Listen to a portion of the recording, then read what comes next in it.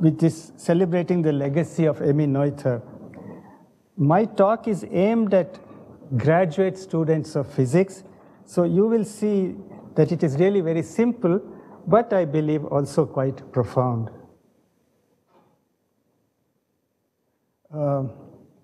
Noether was primarily a mathematician. Her paper of 1918, titled Invariant Variation Problems, turned out to be of great significance for physics. So the two talks that Professor Joseph Samuel of Raman Research Institute and I are going to give, they are related and they are both inspired by this paper of Noether. So first of all, I want to show you the details in which journal this paper was published. This is this, sorry, I have to get used to this thing, one moment. This is the journal in which it was published. I don't know how to read this. It's a pretty long title. But the journal name is pretty complicated. I don't even know how to pronounce it. The paper itself is called Invariant Variation Problems. And I have been told that the work was done by her by around 1915, but it was finally published 3 years later. Now, the aims of this paper are very clearly stated by Noether. Earlier, the mathematician Sophus Lee had studied the following problem. Suppose you are given some system of partial differential equations. What are the continuous groups of transformations which preserve those equations? So this study of Lie was in fact the origin of the idea of abstract Lie groups, which is a very important part of mathematics. Noether posed the following problem. If the partial differential equations come from a variational principle, then what are the special consequences that follow? So you can see her aim was to combine two things. The calculus of variations developed by Euler and Lagrange in the 18th century, and Lie's theory of continuous groups which preserve given differential equations. And her idea was to take these two ideas, put them together, and see what are the important consequences. So you can see that what she did was a special but very important case coming under Sophus Lie's general study. Okay. Now, I will describe the framework used by Noether in her paper using the language of physics. And later on, for my purposes in this talk, I am going to simplify it drastically. So the framework used by her is what we would call in physics classical local field theory. Let me see if I can handle this. The mathematical quantities involved are of two kinds, what we would call space-time variables x mu, and then a set of functions of x mu which are thought of as local fields, u alpha of x. So we have these two kinds of things. And then for any domain you choose in the space of the space-time or independent variables, you have an action which is an integral over that domain of some given function which depends on all these arguments. The independent variables x, the fields u, the first partial derivatives of u, the second partial derivatives of u, and so on up to some finite degree.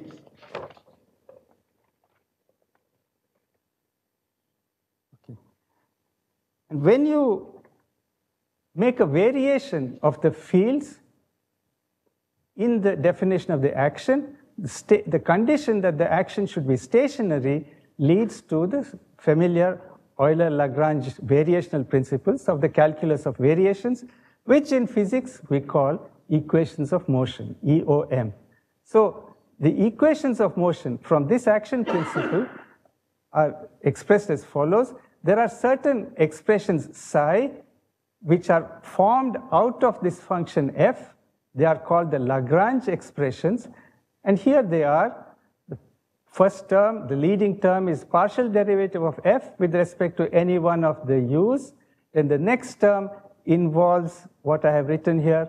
The dependence on du by dx appears here. And the next third term would involve the dependence of f on the second derivatives of u, and so on.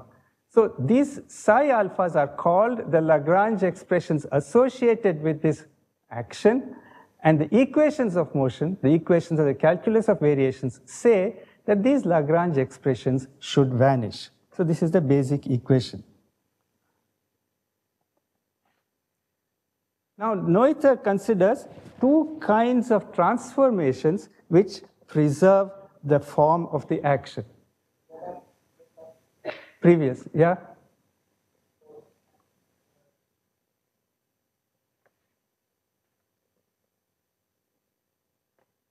Something not clear?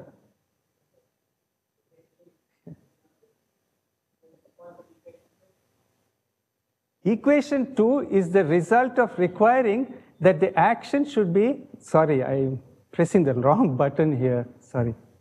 Equation 2 is a result of demanding that this expression, the action in any domain D, should be unchanged to first order when you make an infinitesimal change in the u's. What do you mean by what kind of change? You replace u of x by u of x plus delta u of x, where you assume that delta u's are sufficiently often differentiable, and they and their derivatives vanish on the boundary of the domain. When? Yeah, right. Is what not always? Is what not always true? Sorry, I can. Stationarity is a demand you put, and then from that demand on this action functional, you get a certain system of partial differential equations. It's derived from this stationarity demand. All right? Is it clear? I think we can come back to it later if there are questions. Now, she considers two kinds of transformations which preserve the action. And I just described the kinds of transformations here. The first kind are transformations of the following, general form, where you take your independent x's, which I call in physics language space-time coordinates, and you take the fields, local fields u, replace the x's by y's, which are allowed in her treatment to be functions of x, functions of u, even of the partial derivatives of u. Similarly, replace the old local fields u of x by v of y, which are also permitted to be functions of all these quantities.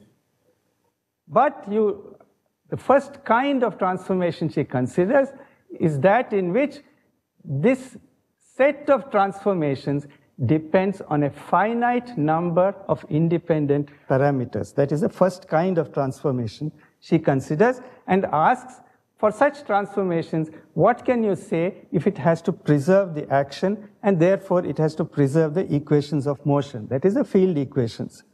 In physics terminology, we would call these global symmetries. So the transformation depends on a finite number of independent parameters. The second kind of transformation she allows or considers is, where is it? Type 2. I think from this angle I'm not, here it is. The second kind is where the expressions for y and v of y are allowed to depend on some number of independent arbitrary functions of x. That is the key idea. So that's the second kind of transformation she considers, and they also are supposed to, they have to have the property that they preserve the action. So these are what in modern physics language we would call gauge type symmetries of the equations of motion. Okay? Beg your pardon? The second one. where there are arbitrary functions of x in the transformation equations. Yeah, just for a physical example, suppose you have a system on which rotations in physical space make sense. A rotation is defined by 3 parameters. They are not functions of position, they are constants with respect to space itself. So those would be of the global type. Where there are arbitrary functions in the equations of transformation, they would be of the gauge type. So in both cases, she assumes that the transformations are elements of a continuous group, and in between these 2 types, she also mentions a particularly simple case, which is this type, where the new independent variables y are functions only of x's, not of the field variables, and the v of y are functions of x and u of x without higher derivatives of u of x. This just is a simple particular case. Now she proves 2 basic theorems and their inverses, and they are the following. If the original system of partial differential equations following from the variational principle have a symmetry of the type 1, then for each one of these independent parameters, there is a corresponding conservation law in the physics language, local conservation law, in her language, a divergence theorem. A divergence of some set of components adds up to 0. That is for the transformations of the first kind.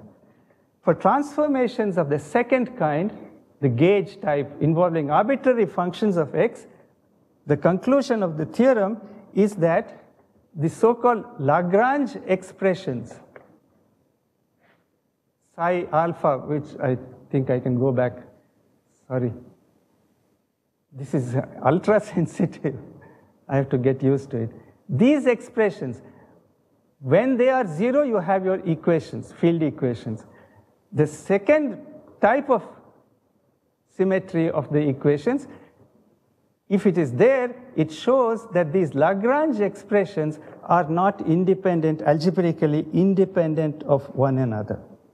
Okay, so this is so these are the 2 theorems that are proved, and their inverses are also proved. Practically every good book on classical field theory or quantum field theory written for physicists mentions the simplest case of the first Noether theorem. Generally, this is what is done.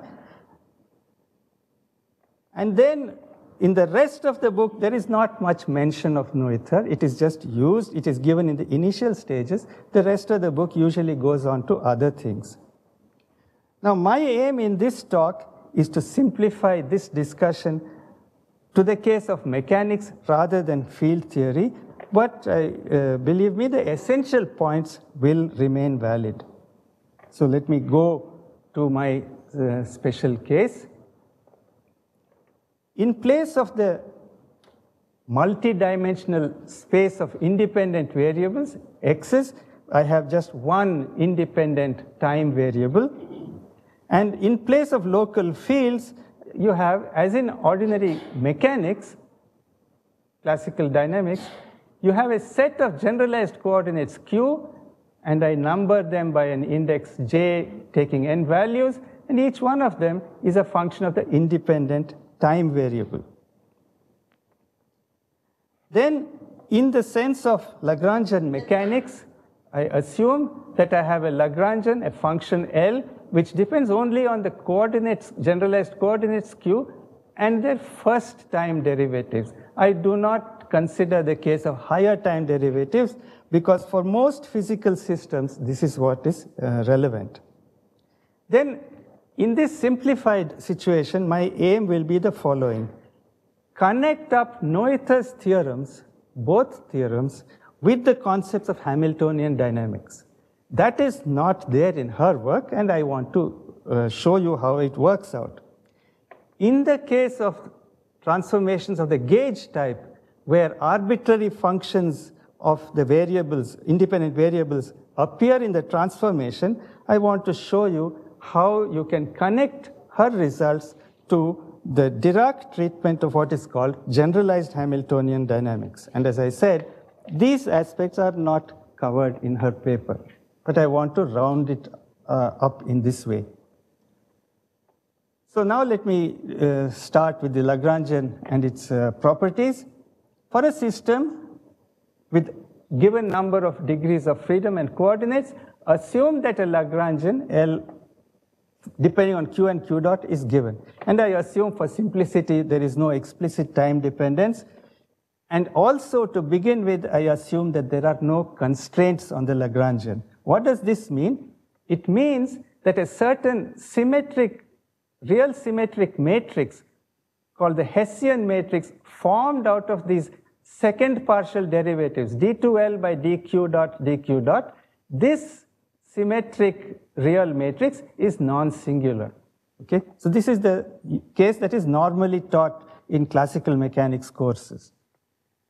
The Lagrange expressions which we had for a system of fields now becomes a set of expressions depending on Q, first time derivatives, the velocities, second time derivatives, the accelerations, and they have this expression in mechanics, dl by dq minus the time derivative of dl by dq dot. And so you have these Lagrange expressions, one for each independent coordinate q.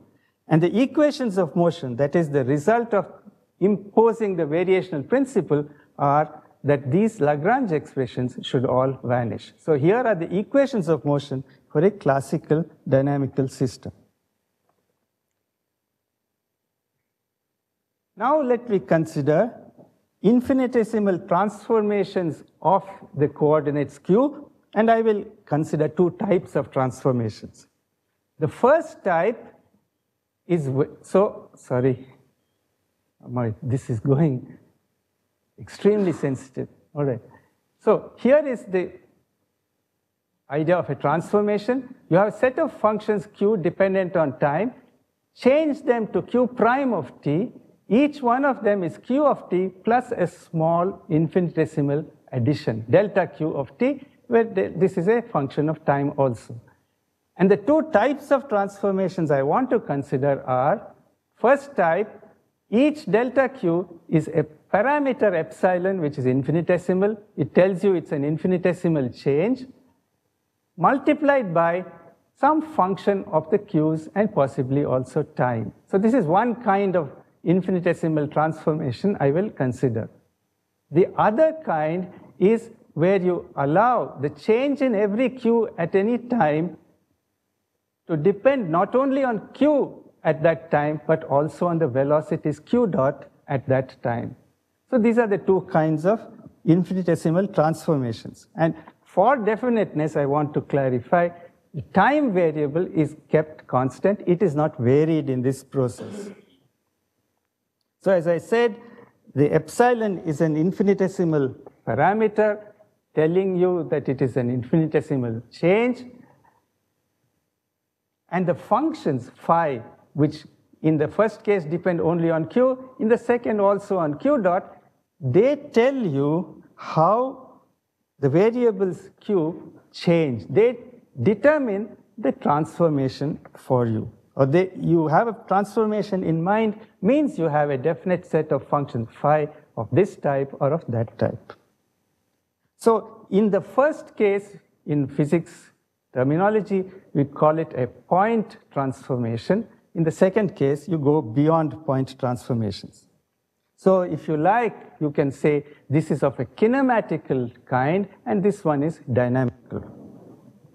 In either case, we say that this transformation is a symmetry for our physical system, an infinitesimal symmetry, if the change that you get for the Lagrangian has the form of a total time derivative. That is, when you compute delta, the change in the Lagrangian, given this change in q, take all the terms that you end up with, you find that they can all be combined into this form. The parameter epsilon standing outside, total time derivative of some function of q in this case, and some function of q dot in the other case. point transformation, beyond point transformation. So you have a symmetry for a given Lagrangian under this transformation if there is some function f which allows you to write the change in the Lagrangian in this form, a total time derivative.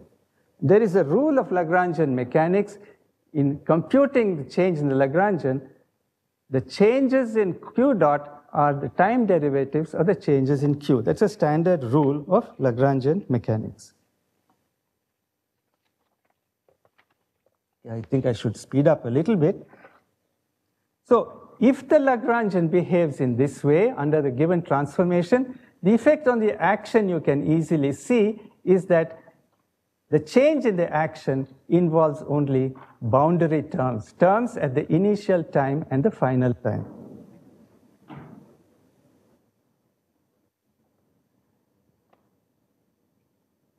Now we bring in the variables called momenta, canonical momenta, which is the basic idea of Hamiltonian mechanics. This is a key step in the Hamiltonian form of dynamics. For each coordinate q, we have a corresponding momentum variable p. So altogether, we have 2n of them, which define what is called the phase space of the physical system. Then, a fairly straightforward, easy analysis shows that the existence of a symmetry in the sense I have described here means 4 important consequences, and I list them one by one. The first consequence, so here's a list of the consequences of an infinitesimal symmetry.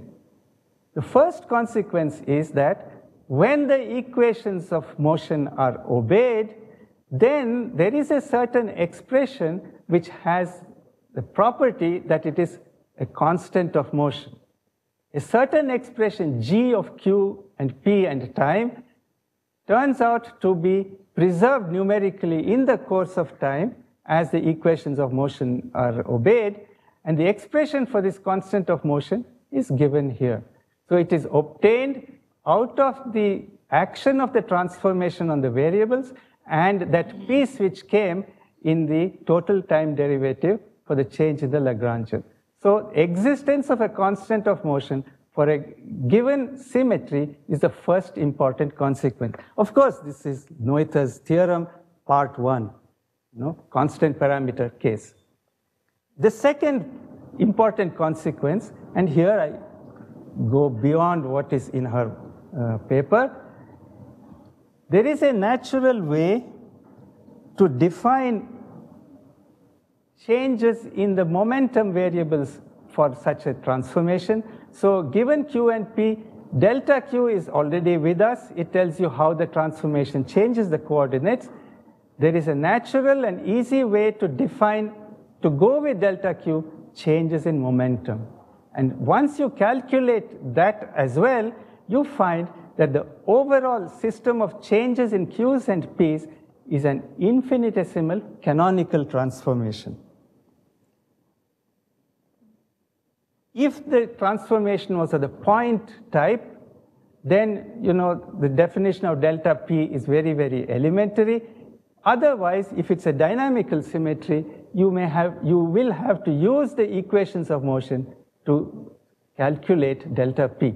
In either case, the fact that this action of the infinitesimal symmetry is a canonical transformation is the key second result. Some question? Well, I have not defined what a canonical transformation is, but that would take me too far into. Again, if time permits later, we can discuss.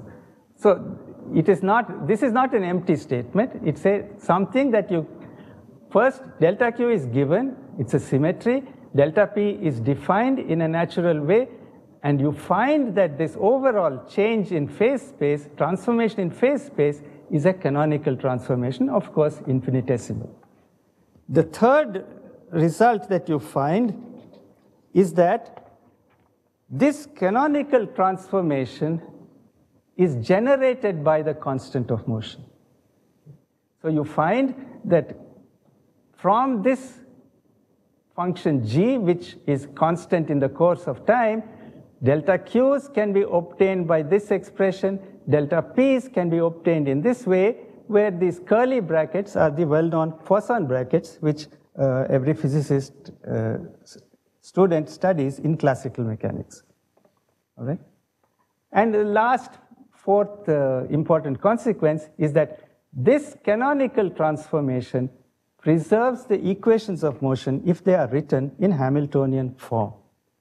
So most of you must have had courses in classical mechanics. I hope you see how it connects up with things which you have studied there. So all in all, what we have is what I would like to call a symmetry triangle. And let me describe it very briefly. You start with an infinitesimal transformation delta q, which happens to be a symmetry for a given Lagrangian. Therefore, the change in the Lagrangian has the form of a total time derivative. First consequence of this symmetry, there is an associated constant of motion. That is what Noether's theorem gives you. Second consequence of the symmetry is that the action of this transformation on phase space can be defined, can be computed, and when it is computed, it happens to be a canonical transformation, which is a non-trivial property. And the next property is that this canonical transformation, like any canonical transformation, is generated by a phase space function, and the generator is the constant of motion itself. So what I would like to emphasize, especially for students, is that all the three legs of this triangle can be established by direct computation. None of it is difficult, but none of it is trivial either. That's what I would like to convey.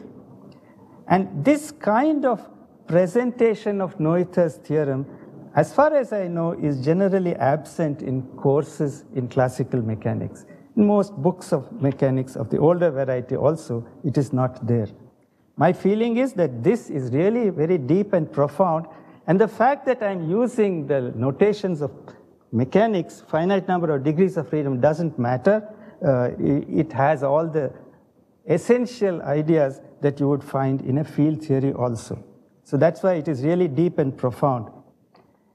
In particular, I want to emphasize that in the phase space formulation, you start with a symmetry, you obtain a constant of motion thanks to Noether, then you find that the transformation itself is generated by that constant of motion, which is a very beautiful way. Beg your pardon? G is the constant of motion. F is the thing whose total time derivative happens to be the change in the Lagrangian. No. For a symmetry in general, the change in the Lagrangian should have the form of a total time derivative. And that F is not a constant of motion.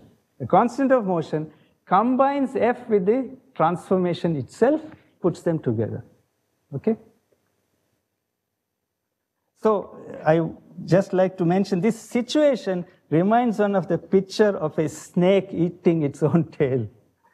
Because you start with the symmetry, you find a constant of motion, you find that the transformation is canonical, and that constant of motion generates the symmetry in turn, sort of returning the complement. So I think that this kind of well-rounded phase-space description of Noether's first theorem is valuable as preparation for discussion of continuous symmetries in quantum mechanics. As you surely know, in quantum mechanics, symmetries are represented by unitary transformations on Hilbert space. As operators, they are generated by the corresponding constants of motion, which are Hermitian operators and which stay up in the exponent. And it is these finite unitary transformations, which are symmetry transformations, which preserve the time-dependent Schrödinger equation. Okay. Now I go specifically to the second type of symmetry transformation in Noether's work, where arbitrary functions of x mu were allowed to be present in the transformation equations.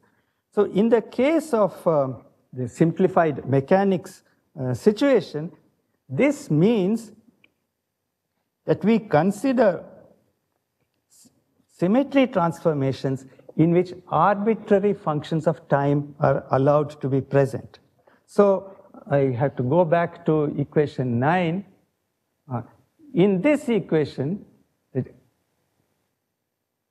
delta Q having this form or this form, up to now I assumed epsilon was a constant infinitesimal parameter. Now we go beyond this and we allow epsilon to be an arbitrary function of time. So we can imagine epsilon to be also written with t as an argument. Later I will generalize it one step further.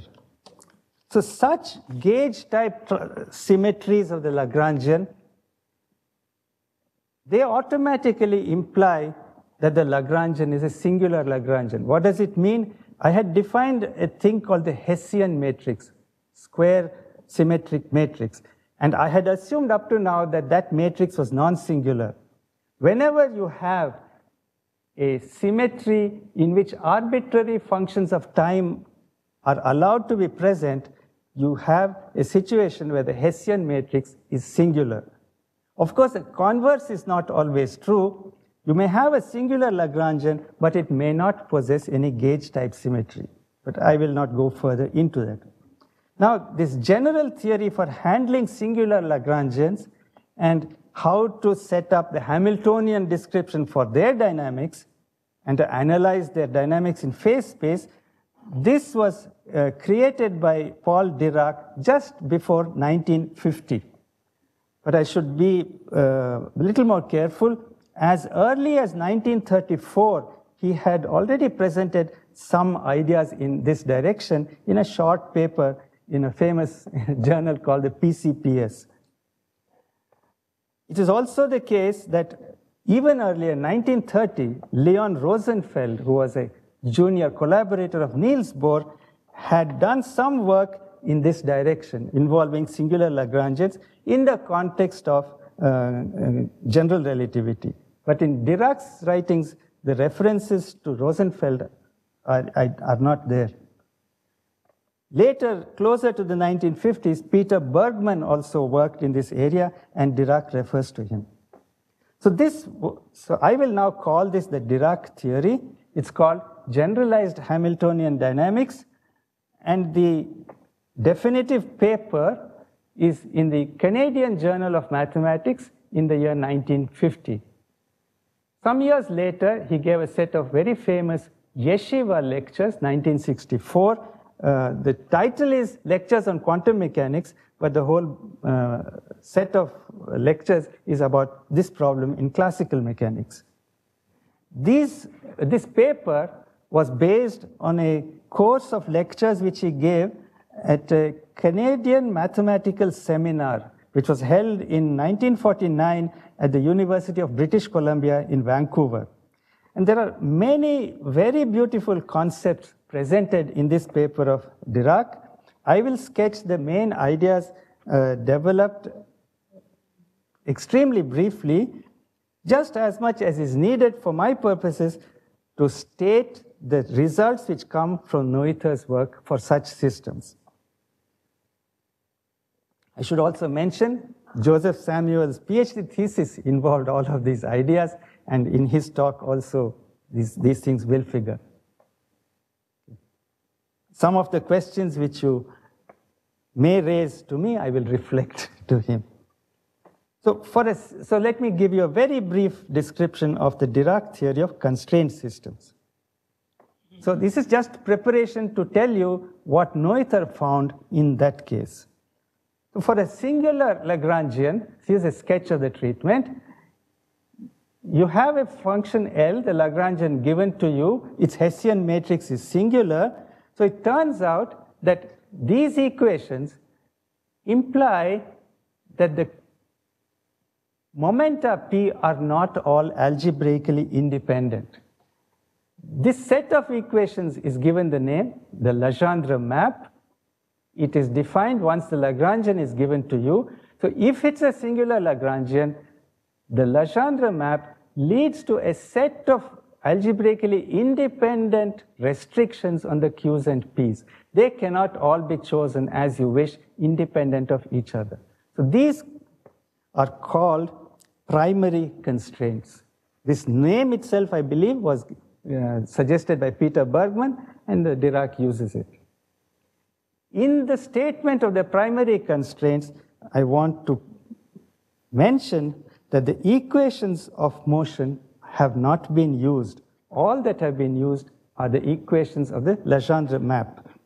So the constraints mean that in the phase space of the system, the point representing the state of the system at any given time must lie in that part where all these restrictions on Q and P, or these constraints, are obeyed. It cannot go away from that region in phase space.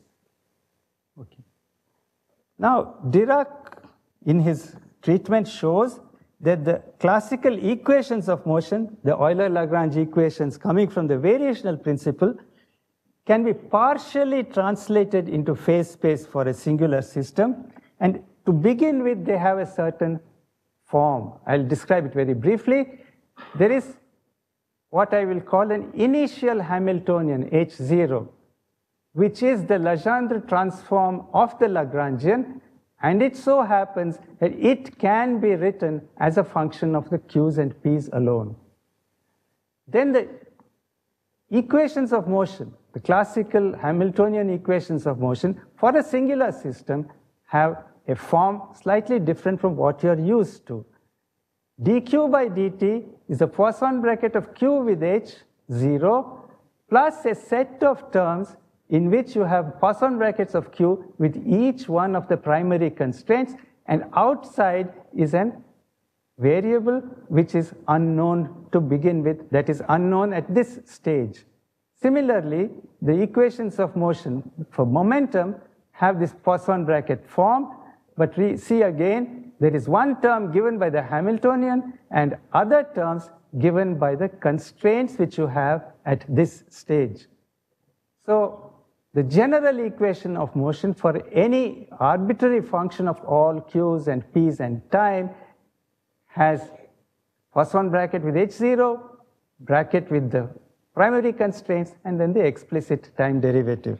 Now, in these equations, I have used something called the weak equation symbol. What this means is that at each stage, the equality holds. The left-hand side is equal to the right-hand side modulo the constraints that are operating at that stage. So these equations are to be taken, all of these, modulo phi equal to 0. All right. Now, as I said, this is the initial Hamiltonian. So in this whole treatment, the discussion of the equations of motion goes through a sequence of steps. First step, second step, third step. All of these are parts of an overall consistency analysis. And the idea is the following, that if the conditions phi equal to 0, the primary constraints, have to be obeyed at all times, we must add to this initial set of equations of motion the condition d phi by dt must also be 0. Phi equal to 0 at all times means its first derivative with respect to time must also be 0. So you start with these initial equations, add this set of requirements. Now, the first term is a function on phase space. The second term, phi sigma phi rho, is a Poisson bracket of two constraints, and outside is this unknown variable which was not determined at this stage. In the paper, the v's are called the unknown velocities. Cannot go into more detail. Later in the tea break, if anyone asks, we'll try, Sam and I will try and clarify these things. So the first stage of the consistency analysis is to add this set of requirements. This can lead to two kinds of consequences: more constraints independent of the primary ones, or some information on the variables v which were completely unknown to begin with. If you get more constraints, go to the second step of the analysis. Demand that d chi by dt should be 0, which is this equation, 21. So constraints which appear before equations of motion are used are the primary constraints phi. Constraints which appear after one use of the equations of motion are called secondary constraints. If they appear at the next stage, they are called tertiary constraints, and so on. So for any reasonable physical system, this consistency analysis must end after a finite number of steps. At the end of the analysis, here is the picture for the dynamics, for the equations of motion. The initial Hamiltonian H0 changes to a certain final Hamiltonian, which I write as H. It is what you started with plus pieces of the primary constraints which get added on during this process of a consistency condition.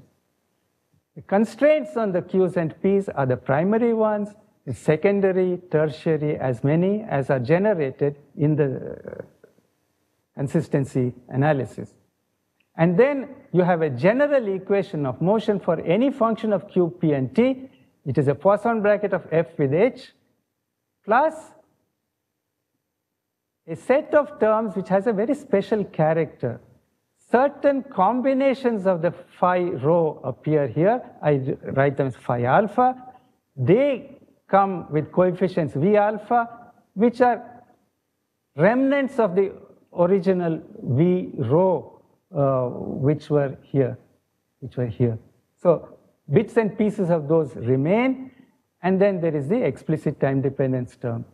So in this final equation of motion, the V alphas are those variables which remain arbitrary functions of time right at the end, up to the end of the analysis. So in the physics language, we can say these are the terms in the generalized Hamiltonian equation of motion which describe gauge type transformations. So the phi alpha, yeah, very important. There are special linear combinations of the original constraints which survive up to the very end, and the V alphas are those coefficients which remain undetermined also up to the very end. So this is the structure of the form of the final equations of motion, complete set of constraints. Now, this description of the situation at the end of the consistency analysis is described in a very beautiful way by Dirac in the following manner. He introduces the notion of a function being first class or a function being second class. A function on phase space is said to be first class if its Poisson bracket with every constraint, whether it is a phi or a chi, is 0 modulo the constraints themselves being satisfied. So if a function is first class, f with phi rho is weakly 0, f with chi is also weakly 0. Otherwise, f is a second class function. So this is an important way of classifying functions on phase space: first class type, second class type. First class type, very simple behavior with respect to the constraints. So this idea of separating functions into these two classes can be applied to the constraints themselves. So in that way, you have a hierarchy of constraints: primary constraints, secondary, tertiary, and so on. Among the primary constraints, there are primary first class, primary second class, secondary, secondary first class, secondary second class. Yeah? Why do we care about it? Why do we care about? Because they are there in a system which is a singular Lagrangian. Otherwise, we wouldn't have spent all this effort. Huh? I have told you that many transparencies ago. I come back to it, not at this stage. A Lagrangian is singular if that Hessian matrix is singular. Why do we care about it? Because many physical systems are of that kind. That's why we care. Okay, so now I want to tell you that the importance of this notion of being first class is the following. The final Hamiltonian at the end of the consistent analysis is always first class. That is first one important consequence. Second thing is that the equations, terms in the equation of motion, which remain at the very end with arbitrary coefficients outside, they involve those primary constraints which happen to have the first class property. So in the final equation of motion, two things are true. The total Hamiltonian is first class, and each of these phi alpha is also first class. But of course, it is a primary first class constraint.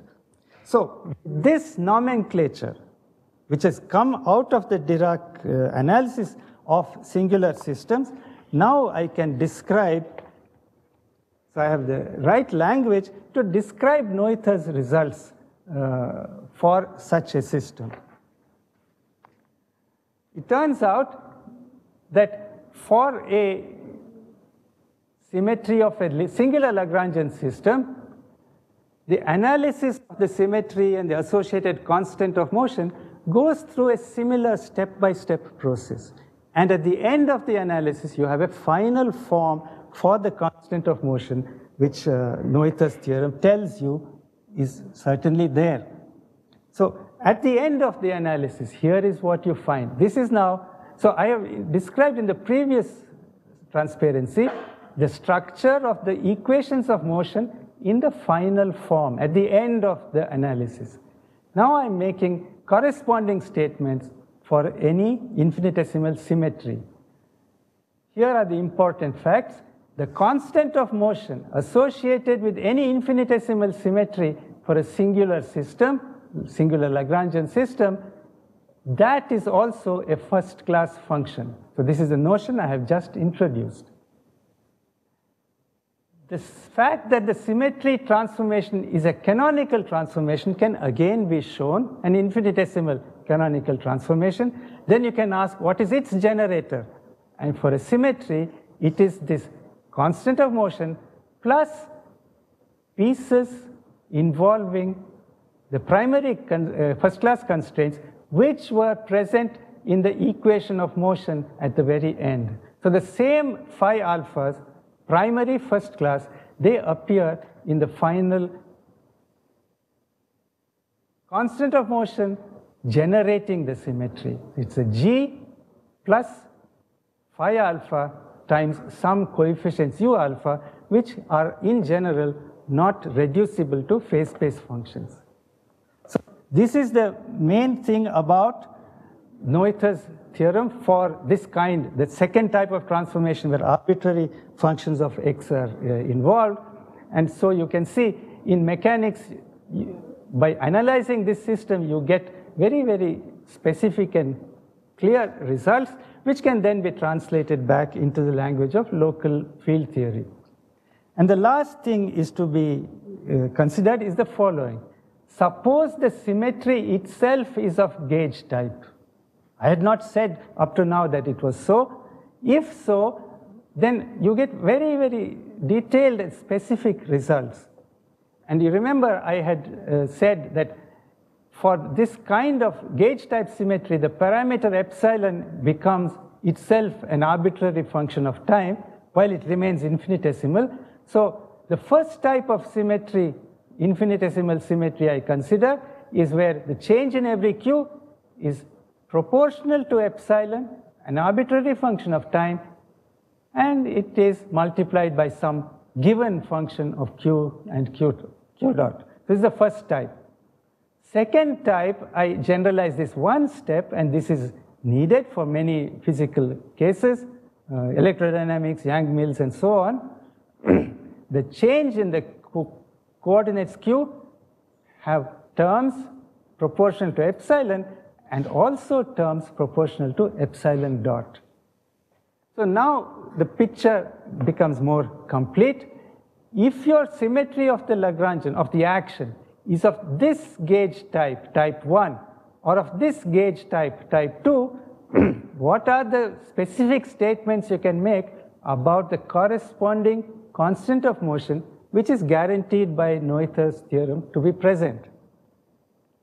In the case of type 1, the constant of motion is also proportional to epsilon, as it is natural to expect, but it is epsilon of t, arbitrary function of time, multiplying a primary first-class constraint.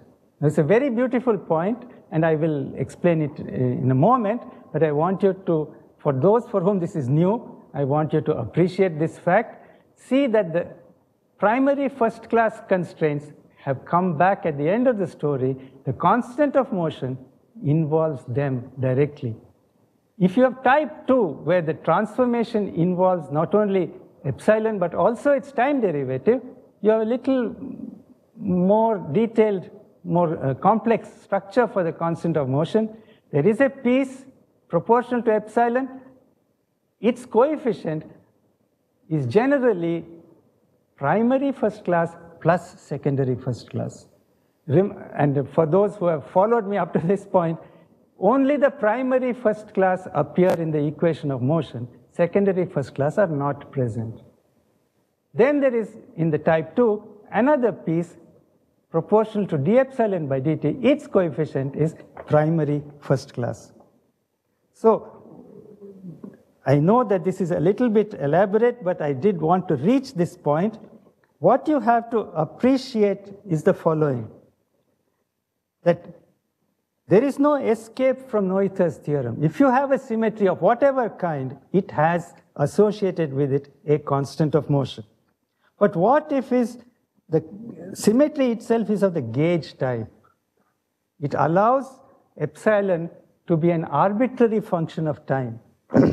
Then the constant of motion must also be proportional to epsilon of t. So how can something preserve its value in the course of time, which Noether's theorem says it must, if it is proportional to an arbitrary function of time? The only way it can do it is by being 0 all the time. Then the fact that epsilon is arbitrary doesn't matter. So this is what, so you can say the beautiful connection between infinitesimal symmetry and the corresponding constant of motion, which is the key part in Noether's theorem. Here it tells you, if the symmetries are the gauge type, the constant of motion has to physically be always 0, classically. Therefore, it has to end up being some combination of constraints. And this is exactly the kinds of constraints which appear in the final constant of motion. So you can see one more thing which, when students study constraint dynamics for the first time, they find it a little disconcerting. Here is a quantity which physically, from the numerical point of view, has to be 0 at all times as you obey the equations of motion. But it is able to generate a non-trivial canonical transformation. How is that possible? Well, when you understand this theory, you see that these things are consistent with each other, and you, in my mind, it is part of the beauty of Dirac's entire theory that all this can be taken care of. There is one last comment. I have just barely have time to mention it. There is one last development in the Dirac theory called the construction of what he calls a Dirac bracket. And it is a replacement of the Poisson bracket, which we are all familiar with. And the idea of the Dirac bracket is to have a way in which, out of all the constraints, the secondary constraints can be completely eliminated. Then, when you switch from Poisson brackets to Dirac brackets, the only constraints which remain are the first-class constraints. The second class are all eliminated completely in the algebraic sense.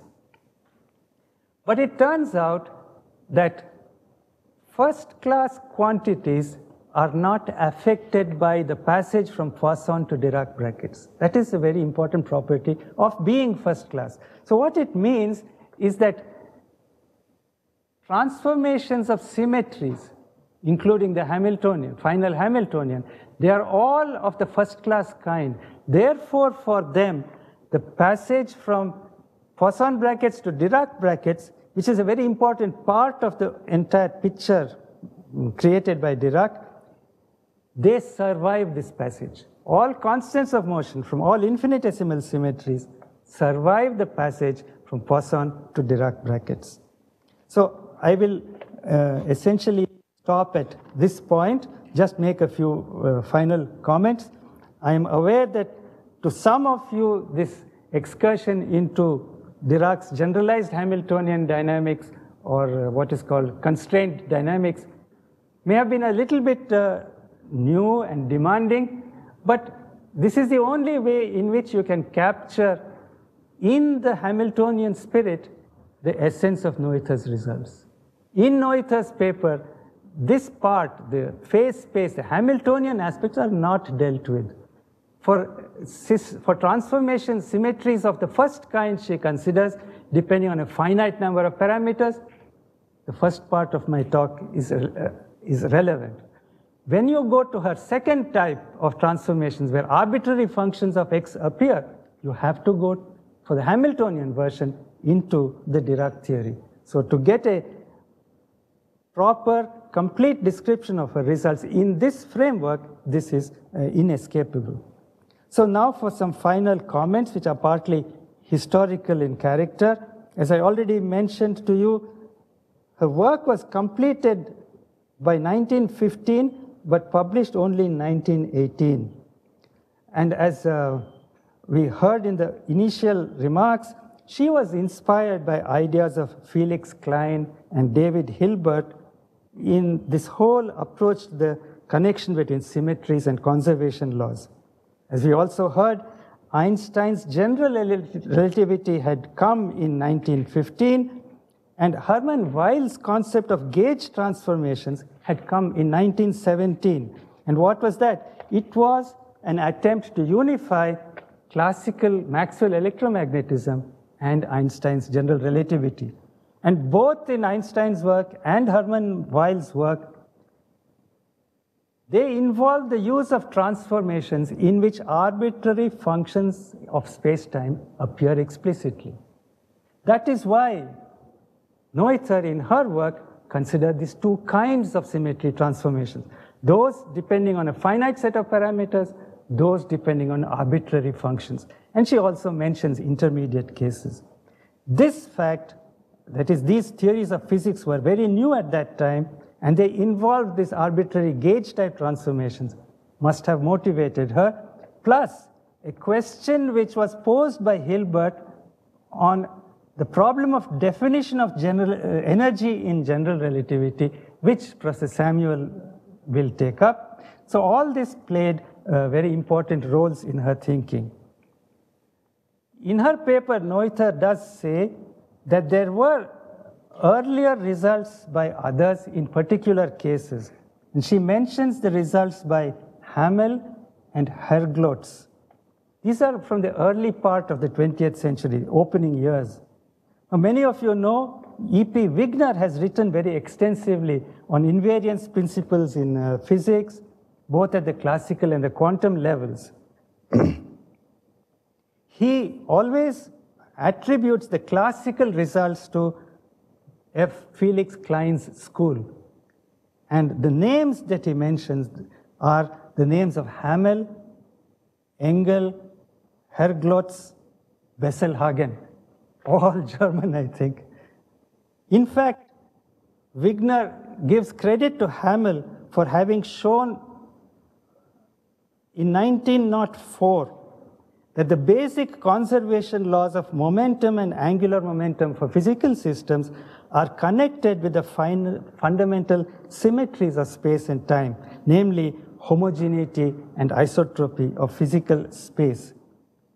Then, along with referring to Hamel, Engel, Herglotz, the Klein school, he also lists Noether's work. However, in his writings, he does not particularly emphasize her work. I'm just mentioning this. Of course, his own work in the quantum mechanical framework is, of course, of fundamental importance. So let me conclude by saying that I suggest that at least at the pedagogical level, the really beautiful general connection between continuous symmetry and conservation law conceived and brought out in full generality by Emmy Noether, should be presented extended in the spirit of Hamilton. For Hamiltonian phase space in the absence of constraints, and for the Dirac theory in the case of singular systems. Both are parts of the overall picture. And then you see that the symmetry triangle, it is there right at the back, underlying everything, and you can then appreciate it. Then also the pattern of relationships for constraint systems comes out very nicely. So let me conclude. I think this was timing me, right? I didn't know. Yeah. So my thanks again to Dr. Rukmini De for inviting me to this meeting and for the chance to speak today. Thank you.